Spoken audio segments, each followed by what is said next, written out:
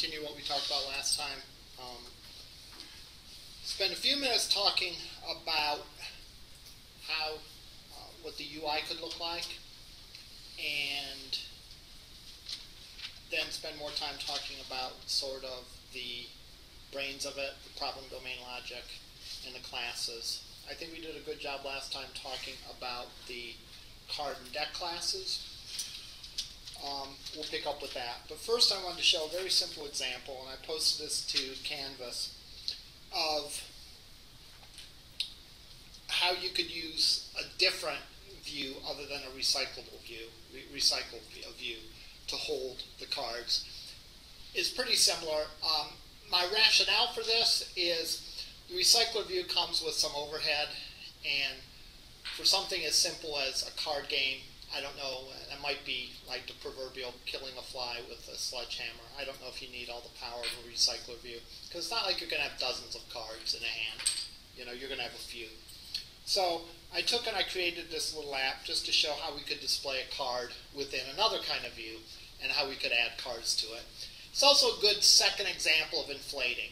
Inflating exists when you are taking a XML layout and sort of bringing it to life. You know, I like to think of the XML layout as sort of being like dehydrated objects. All right, they're a description of the objects.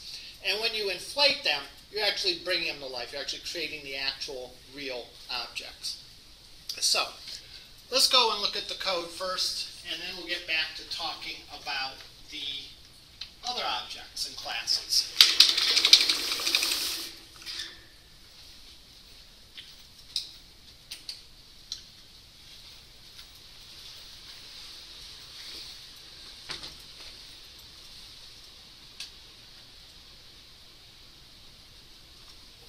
Let's review what I have in this application. Application is sort of a grandiose term for this. It's really like part of an application, a sketch of an application. I have my values files as I had before, where I have all my strings and some colors, I think, and maybe some styles. I'm not sure if I use these or not. I have two layout files. I have the main layout, oops, I clicked on the wrong one. I have the main layout file, which consists of a basic linear layout to control the general flow of it, which is oriented vertically. I have a button to ask for another card. I have a button to reset. I then have a scroll view that contains another linear layout. This one is oriented horizontally, and this one will allow me to put cards in going across. Okay? So if you're doing a blackjack game, we'd probably have two of these, one for the dealer and one for the player. But I just have one of them. All right. The idea here, and this is a challenging thing as a teacher of classes. You know, I want to give you examples of how to do things, but I also don't want to do too much in the examples. So try to I try to create fairly bare bones examples in something like this, and sort of nudge you in the right direction without doing everything. This is the layout that we're going to add stuff to, the hand layout. All right. What are we going to add to it? We're going to add simply a view. In our case, it is an image view.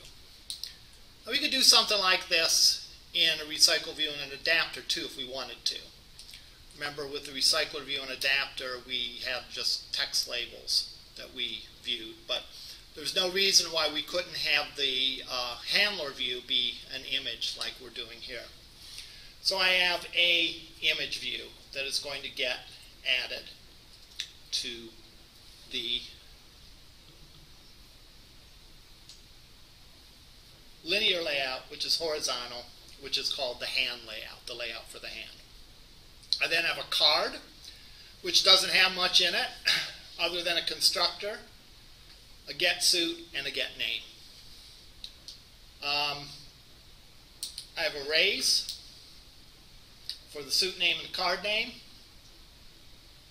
that corresponds to it. Heart is hearts, diamonds, clubs, and spades. So element 0, 1, 2, and 3.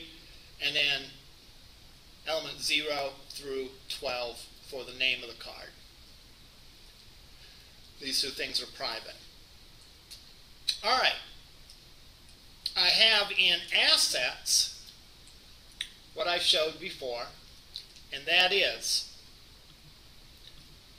a folder for each of the suits, followed by 2 through ace. Again, it shows it in alphabetical order. That's why the ace appears before the queen.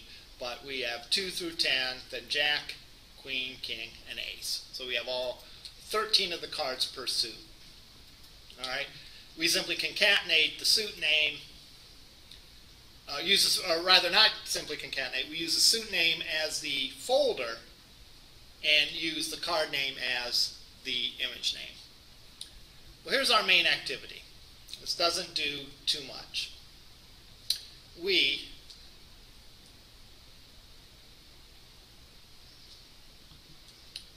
do the standard thing. We set our main content view as being activity main, which is what we did on all of them. Effectively, that's like inflating that XML. You know, called inflating because it's different, but the same idea is there. We're taking this layout and we're creating actually the objects that are in that layout. I'm grabbing a pointer to the hand layout, which is called P hand layout. In other words, my thought is that would be like player's hand layout. You might have a second one, D layout, for dealer's hand layout. And that is, I'm going to find the view by ID of RID hand layout. So this is what we've done a bunch of different times. We're finding a view within our main content view. And we know that it's a linear layout, so we're casting it as a linear layout. And we're storing a pointer for that. So now we got in this variable, linear layout, we got a pointer to the linear layout that's in our main layout. By the same token, I grab pointers to the reset and the hit button, so I can do things for them. And I set the onClick listener to a new reset button handler and a hit button handler. This is a little bit different than how we've done it before. We've used anonymous classes and we've made classes, we've made our main activity implement the onClick listener. But in this case, I actually made internal classes and given them a name. I made a public class reset button handler, implements view onClick listener, and then I have my event handler for the onClick go and do something. This is not an anonymous class because the class has a name. It's reset button handler. All right. It is an inner class though. It's an inner class because it's defined as part of the main activity. It's inside that class definition for the main activity, which means it has access to the instance variables and methods that exist on the main class. True to form of the things I've been doing so far and the examples I've been showing, the event handler doesn't do a lot. The event handler simply calls a method on my main activity. If I click the reset button, it calls an initialize game method. If I click the hit button, it calls a give player a card method. Those are both methods defined on the activity. The initialize game is easy. I call a method on the linear layout, P hand layout, remove all views. And that does just exactly what you expect it to. It removes all the views that have been added to that linear layout. So that will start off, when I click that button, it will get rid of all the cards that have been put in that linear layout. Give player a card. Now, this is where, this is only part of the real program, obviously. I just create a card which has a suit of 0 and an R name of 0, which, if we look at our card class, 0, 2, it's a 2 of hearts. So I'm going to create a 2 of hearts. I'm then going to go and add that to the linear layout. I do that by first inflating linear layout inflator. I create an object that is, or layout inflator. I create a object who's responsible for inflating my XML file. All right, this is in the framework. I didn't write this. It will go and it will create the actual objects from the XML description of them. All right. I then inflate using the layout, our layout card, which is this XML file. The parent for this is going to be p hand layout, which is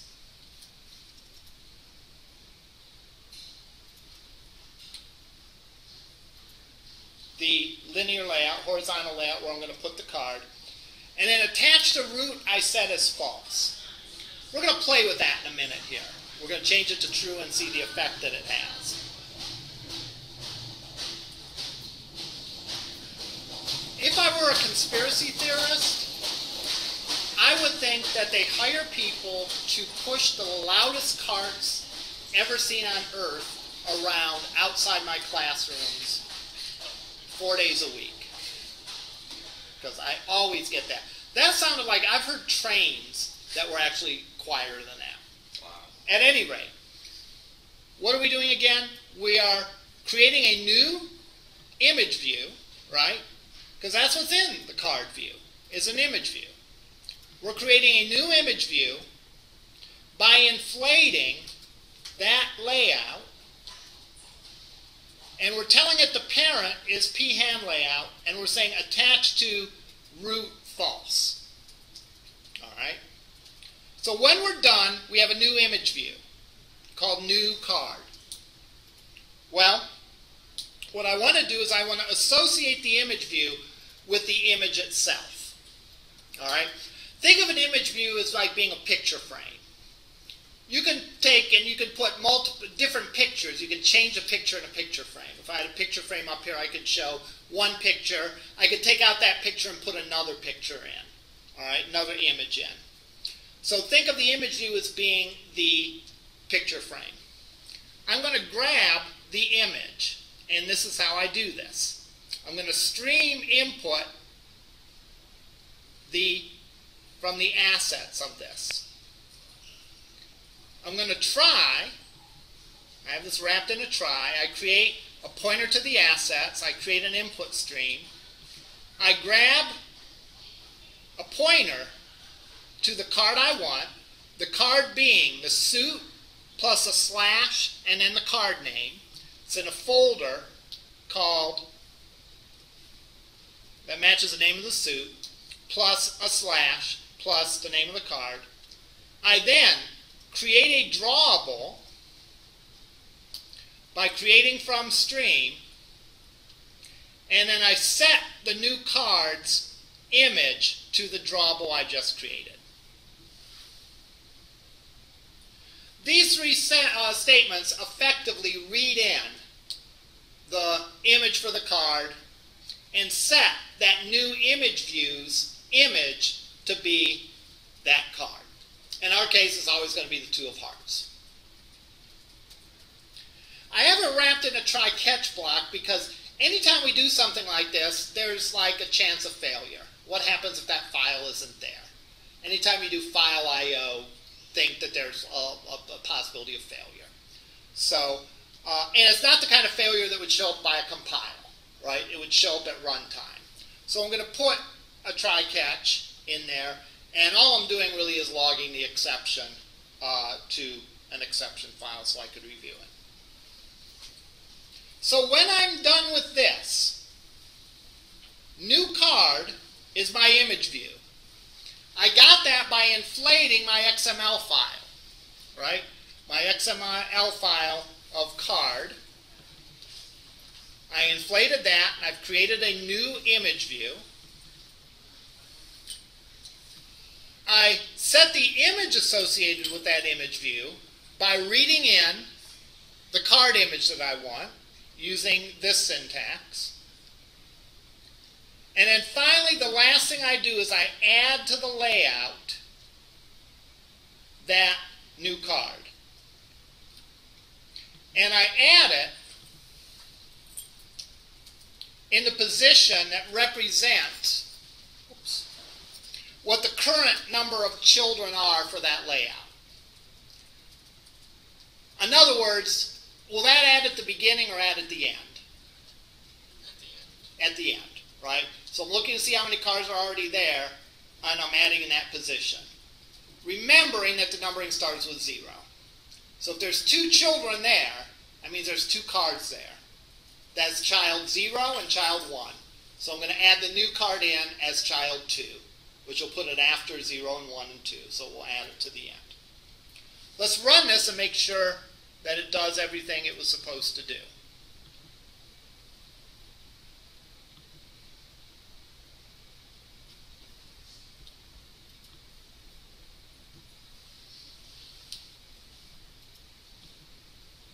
And away we go. Add the 2 of hearts each time. It's adding them presumably. I am not sure why it's not scrolling, but chances are you wouldn't have that many cards anyhow. Alright? Play another game, I can hit the clear button.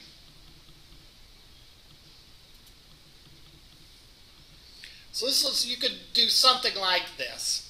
I did notice that if I made the layout vertical, the scrolling did work.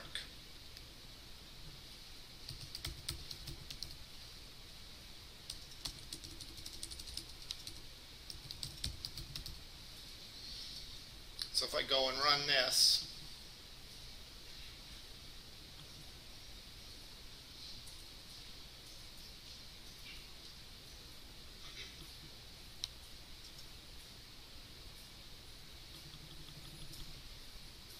I can scroll up and down. I don't know why the horizontal isn't scrolling, but that's what we have. All right.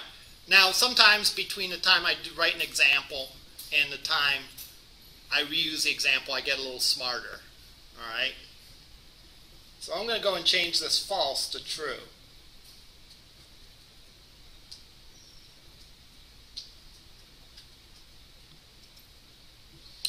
And if my reading is correct, by doing that, I don't have to tell it to add the view at the end. It'll just add the view at the end. Let's see if that's correct.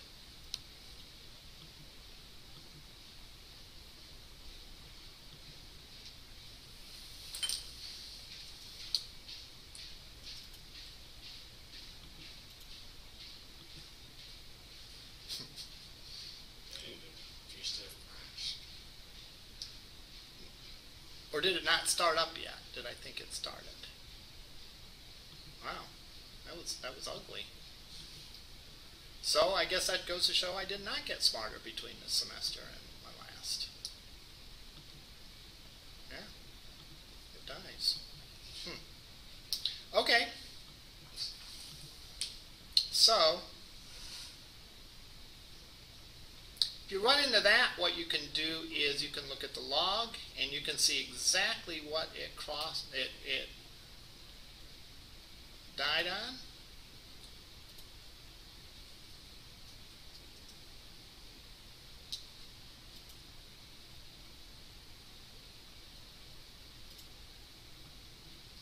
Error reading from input stream. It might be I can't add it until I've actually formed and set the image, and therefore that's what's blowing up. That would seem to be the case here. You forgot to add in that, it's like add to view. Oh, right, you're right. So I have to uncomment that out again.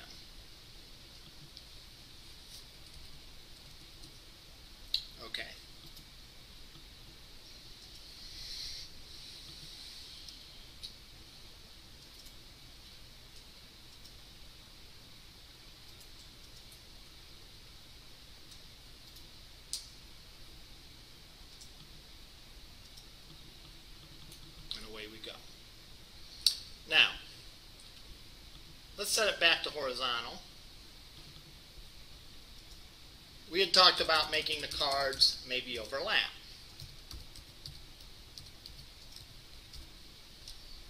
All right. Let's see how we can accomplish that. The one thing I thought when I talked to, someone asked me about this before, I thought is by setting a negative margin on this. So,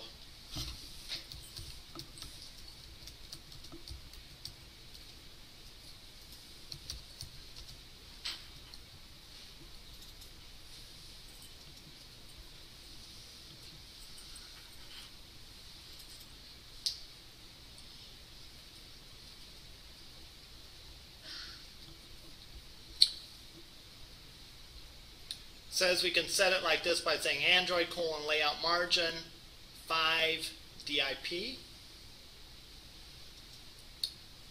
and let's see if I can do a negative number.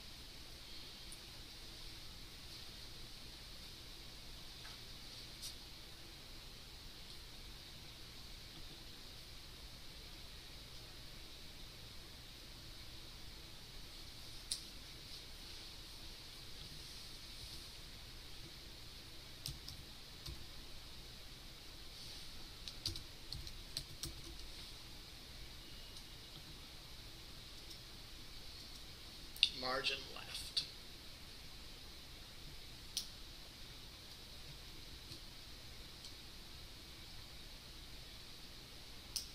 Apparently so. Well, this guy seems to think so. So let's go and say Android layout. Just found it in the DP. Yeah, you did DP. Yeah. Right. Well, let's see what -6 does us. And we'll run it.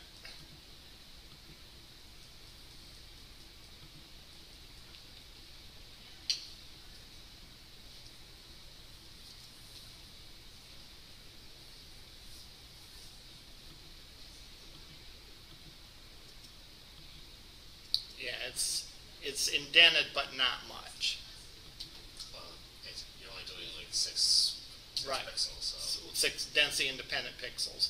Now, if I do -60, that's going to be nearly the entire width.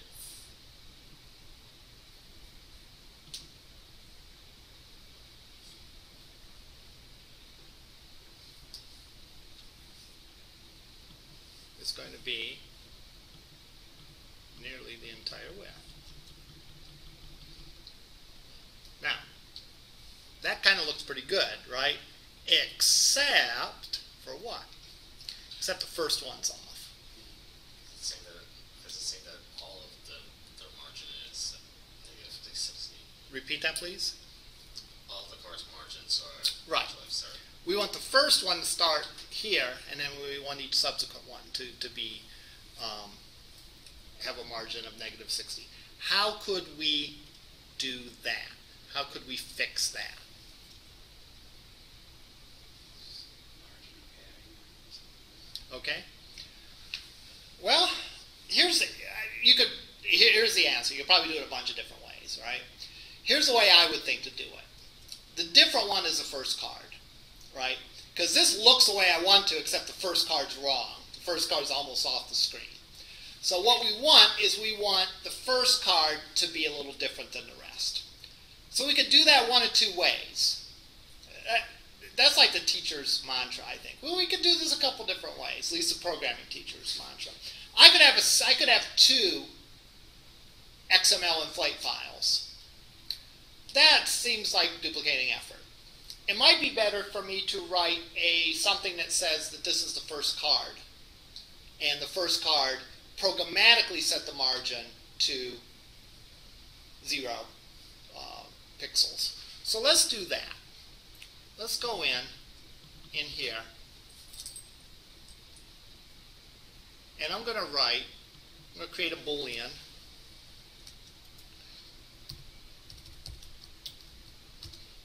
Is first card.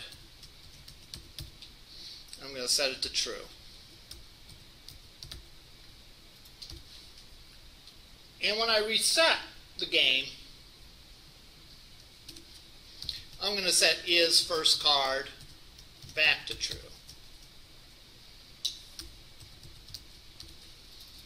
And if I've given the player a card, I'm going to set is first card to false.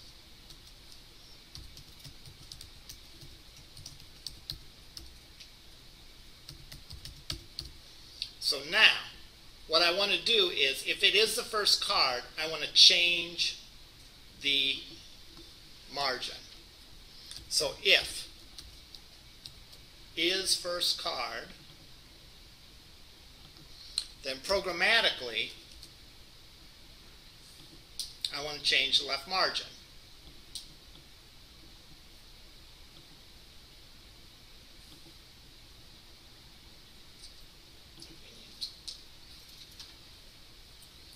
And what I can do is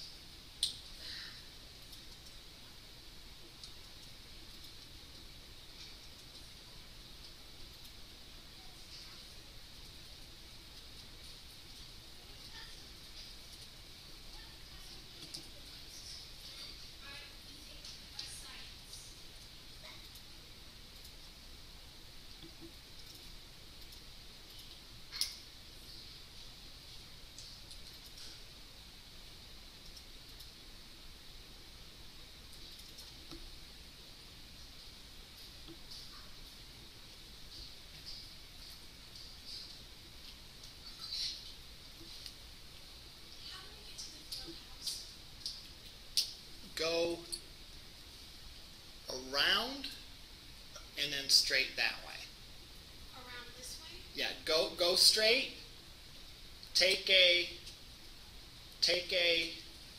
left. Go downstairs, and then there'll be like a glass enclosed thing that you go through. All right. So let's try this.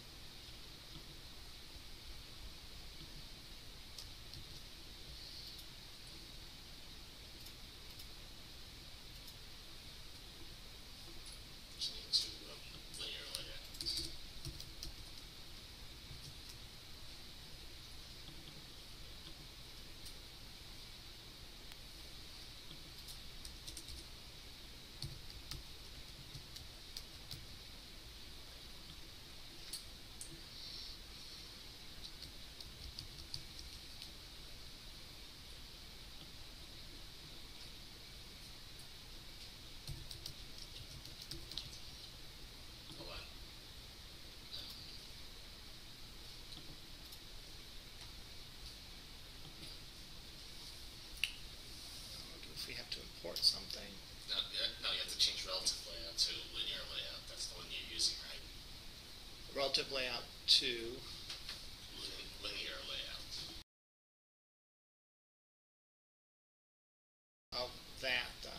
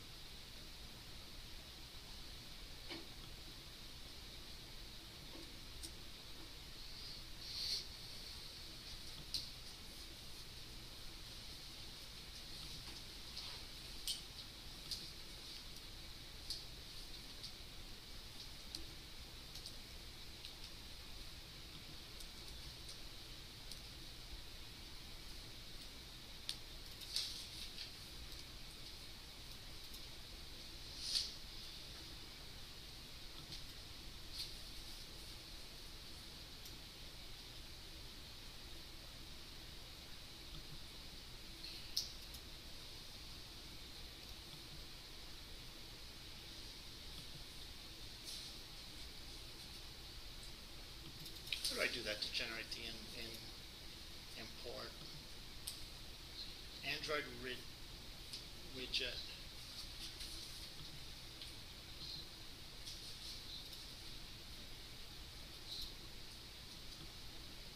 And what's it called? Margin layout params.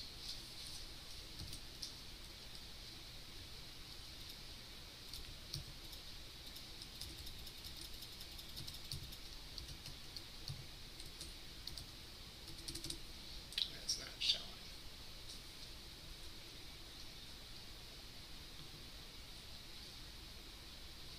Android view group.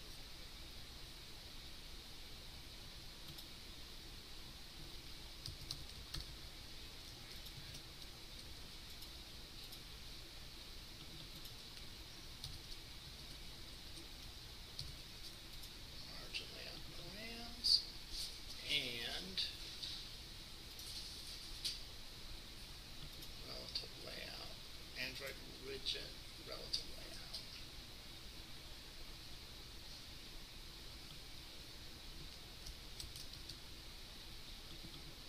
Alright, so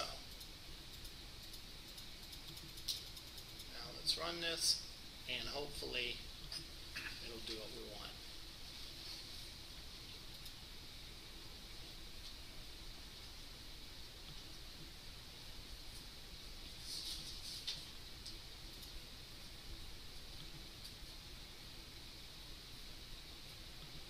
First card's there, second card's there, and so on. Not bad for not having a clue how to do it. Alright, so what did I do in a nutshell? I recognize that I liked the way that it worked with the negative margin, except it wasn't right for the first card, so I wrote a little routine to handle the first card differently by setting the margins for that first card differently. Okay. Let's exit this example and start talking again about the business rules, because we identified two classes, and I think we did a good job identifying them, what they need and all that. We identified a card class and a deck class. I have a couple questions. Yeah, sure. Main, Uh-huh. is tools, context equals edu.lorraine.ccc. I'm getting an error, compile error on that when I downloaded it. On the XML file, activity main XML.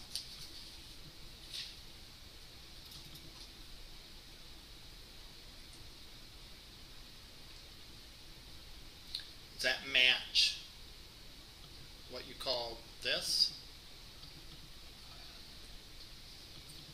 What you call the package that it's in? And then in main activity, like I just have a cannot resolve symbol R. What is that? Try cleaning and doing a rebuild. I've done that a couple times. Okay, let's look at it in lab then. Well, I mean, I don't know what else to say. Yeah, no. Yeah, I mean, yeah. That's me. Yeah. You. Yeah, I would say I don't know what else to say without. Should I delete it?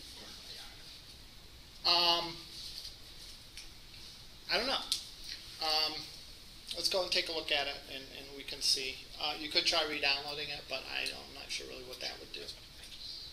All right. So we had a card and we had a deck class last time. The card had two attributes that we could define a couple different ways, however you wanted to. We could define it as a string or an integer. You saw in my example I did it as an integer. You could also use an enumeration for them, for the suit and for the name of the card. You could have get the image name from there, which I didn't do in my example. I got the image I just gave the suit and the number, and I had the UI figure out the image. Either way would be an acceptable way to do it. We had a deck then that was a collection of cards, an array list. We picked an array list because the number of cards in a deck is going to decrease as you're dealing them out. We had something to initialize a deck of cards to create all 52 of the cards that are the members of it. We had a method to shuffle, all right, and we had a method to deal the card, which would involve returning the top card, the one in position 0, all right, and then removing that from the array list. Now, the good thing is when we're doing this planning, it's almost like, you know, if we don't know exactly the statements to do that, that's okay. We're going to have faith that we can remove something from an array list, all right, because there's probably a command that does that. And we know that there's a way to, we probably know that there's a way to get an element off the array list and to remove it.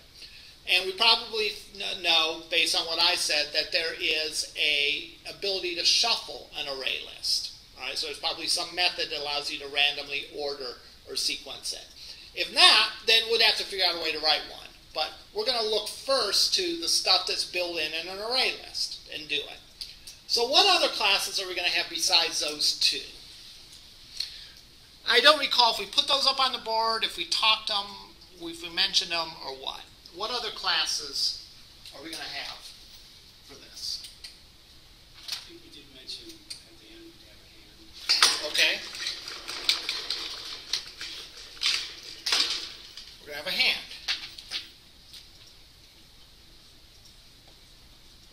What attributes are going to exist with the hand? Well, it's going to have an array list of cards. It's going to have an array list of cards. Why an array list again?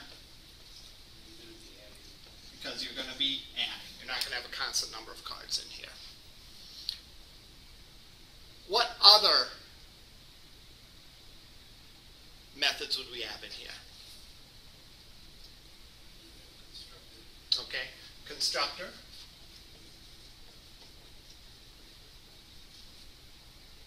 Which you could go a couple different ways with this. You could pass in another array list of cards to build your array list. So if 2 cards were given, you could pass an array list that contained 2 cards and have it. You could have an empty constructor that constructed an empty array list and then add. All right. There would be a method to add a card. All right. We might have a method to get card array list, or get cards that would return an array list of cards. And we might have a method to get card.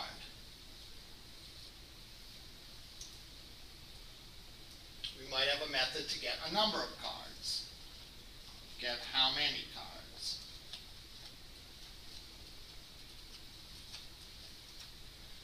You may need some, you're definitely going to need these.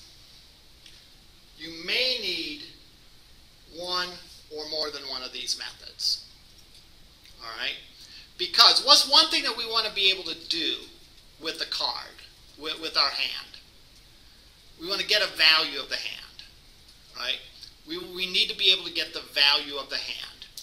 Now, is that method going to be in this class or in another class to get the value of a hand? Well, you could inherit from this and put it in a subclass. Okay, you could. You could create you could do this a couple different ways. You could create a blackjack hand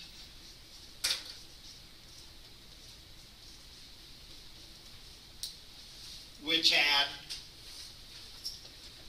get value of the hand that returned an integer.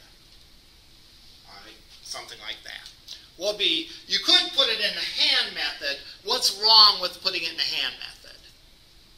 Well, it's Might be using it in other card games. Yeah, is that what you were going to say? yeah. Yeah. Other cards also have hands, and they have a different way of evaluating the hand. All right. So therefore, it really doesn't belong in the hand. It could belong in a blackjack hand class, or where else could it be? We could have a blackjack rules object.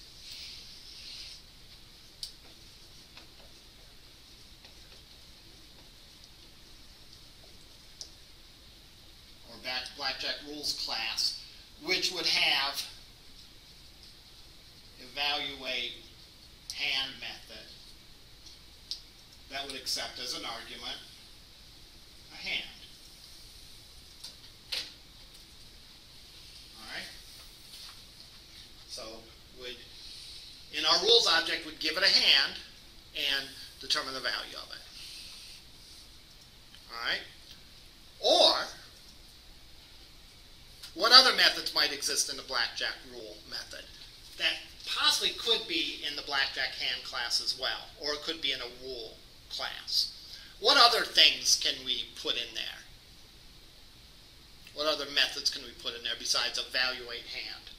Well, okay, so the dealer has different rules, right? Okay. The dealer decide whether to hit or not based on. Okay, so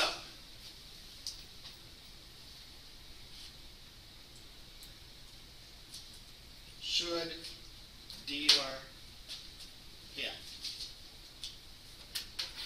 What's the argument to that? You gotta pass it to hand. Pass it to hand. What's this going to return? Which is a good move.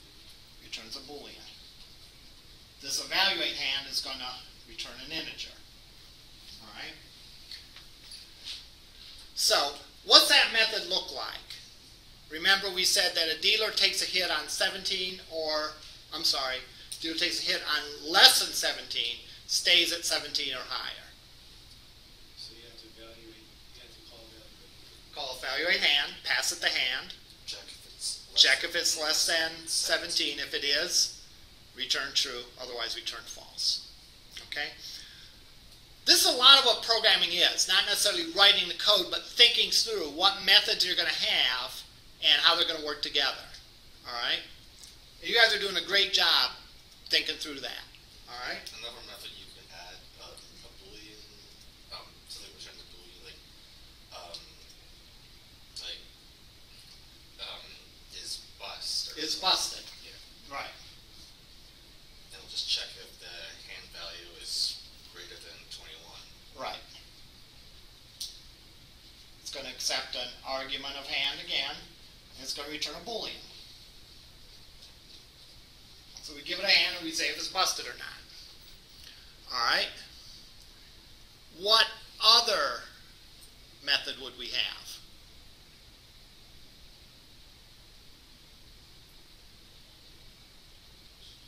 I'm thinking of one big one. There might be others as well.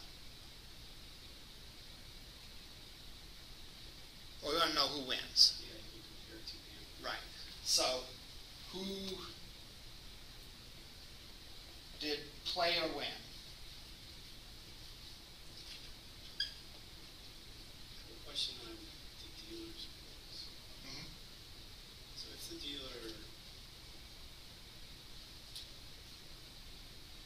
they have to hit if it's less than 17. But Yes. Suppose the player stayed at 20. Yes. The dealer is now at 18. Wouldn't the dealer hit then too? No. Because remember, the dealer can't see the player's cards. We're showing the player's cards because simply, you as a player have to know what you have to know whether to hit or not. But if we were actually playing the blackjack game, the dealer wouldn't know what you had. So all the rules for the dealer hitting is based on, is strictly based on the value of the dealer's hand. It's interesting. So the dealer would know. I don't play a lot of cards, but I thought when I went to the casino, they put your cards face up for the player when you play blackjack.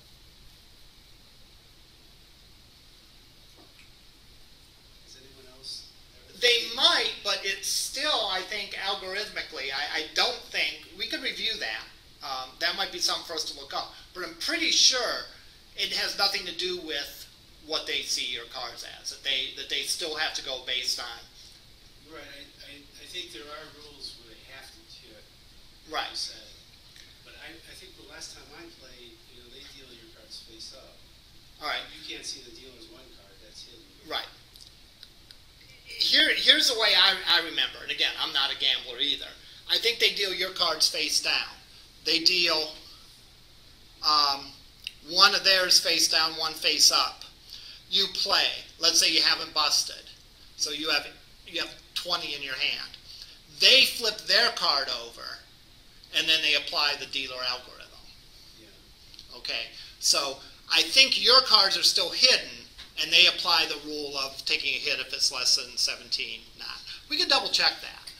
All right. I mean, maybe there's variations. 'Cause Yeah. I was at the casino like 3 weeks ago or something. So Okay. I'm pretty sure that's why they did it there. Okay. Well, that's a good question. We'll have to take a look at that. Let's go based on this assumption, and if we find different, we can build that in. Anyhow, Boolean did play or win. You'll get two hands, right? A hand of the player and a hand for the dealer.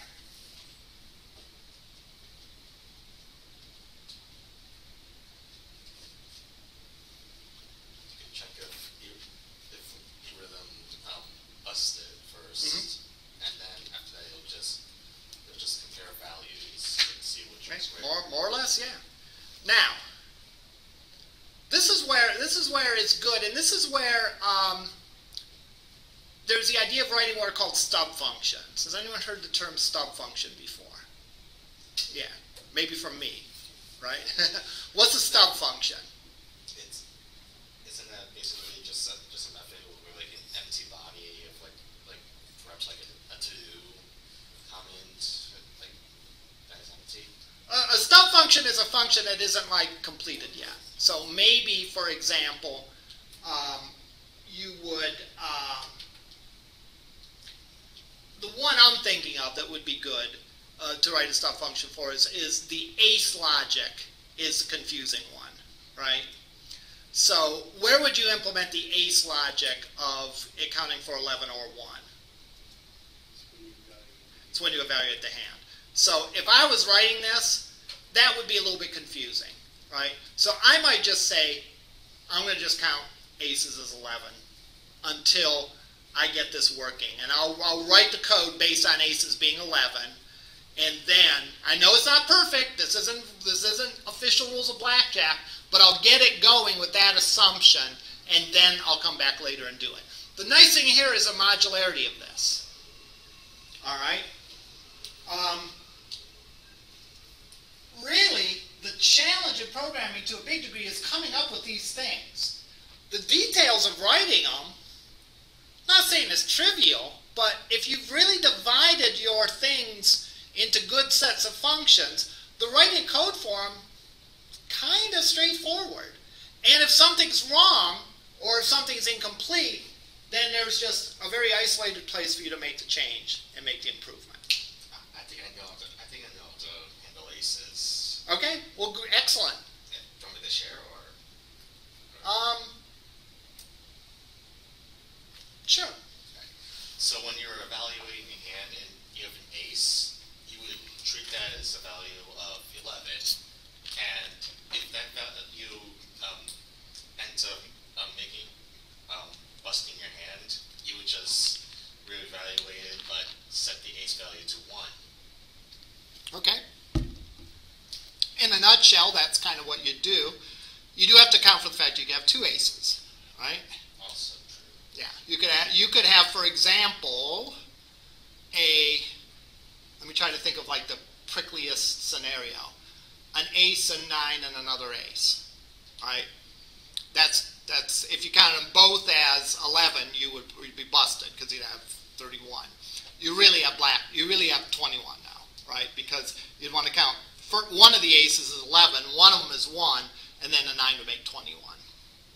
On the other hand, if you had two aces and a 10, you'd want to count them both as 1, right? Because if you counted one of them as 11, then you'd have 22, and you'd be busted. So, yeah, it's a little tricky, but you have faith. Look at the things that you can do as much as you can, and then you can really focus on the areas that are problematic. All right, any questions about this, about where we left off? All right, that's all I had for today. We'll head over to lab, and I'll answer any questions that you might have.